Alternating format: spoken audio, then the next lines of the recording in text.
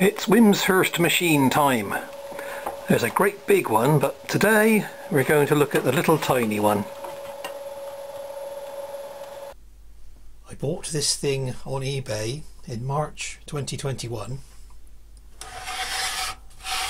It cost a grand total of £20.42, including postage. A bit of a bargain, really. It was described as a static electrostatic physics experiment induction electricity generator machine. Whew.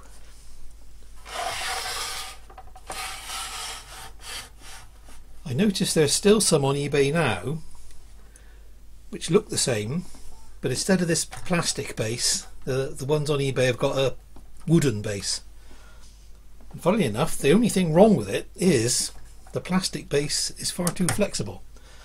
But the ones on eBay now cost between £65 and £130, which is a little bit more than £20.42.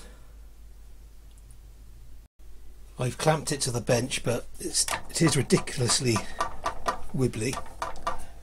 But the great thing is, it works.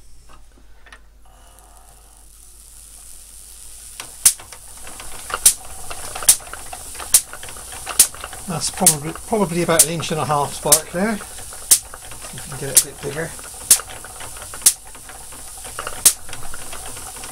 A bit more. I think 1.5 inches. That's about as big as it gets.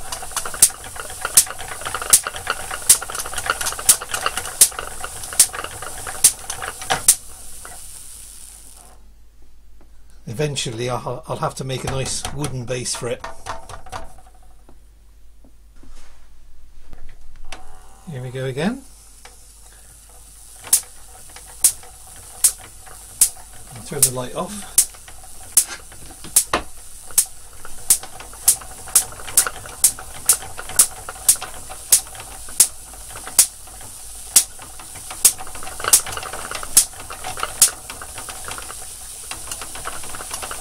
Come on, you can do it.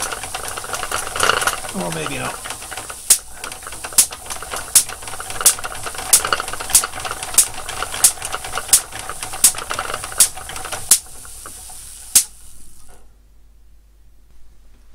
I've disconnected the link between the capacitors, so now we should get a continuous discharge.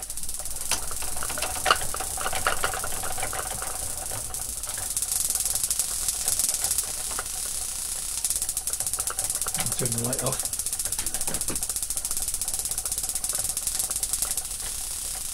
It's not so impressive with the capacitors disconnected.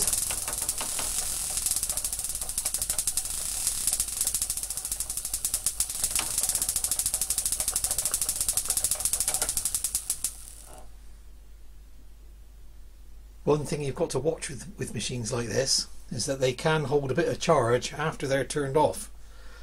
I've got the capacitors connected, and if I was to touch it now, I'd probably get a nasty belt. Yeah, I would have done.